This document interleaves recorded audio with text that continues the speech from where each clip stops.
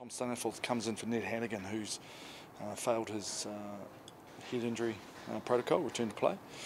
He's expected to be fine for next week, just a short, got some symptoms. Tolu Latu, we've bracketed Tolu. We await the outcome of his hearing today. We'll see where we get to on that.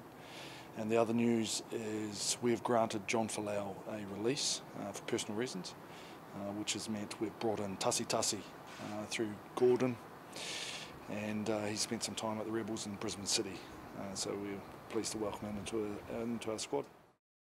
Tolu's pleaded guilty today and his case has been adjourned until next week.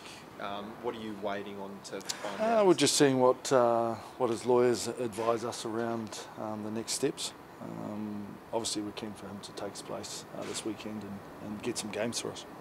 So what's the sort of time frame on that? When will you make that decision? This afternoon, once we get more information.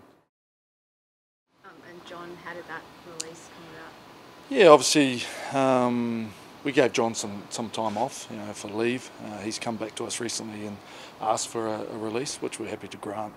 Obviously John's been in a difficult position for the last wee while.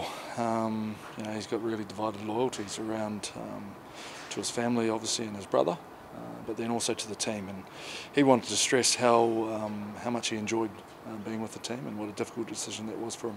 Do you know if he's going to continue to play rugby, or? I'm not sure. You'd have to find from him.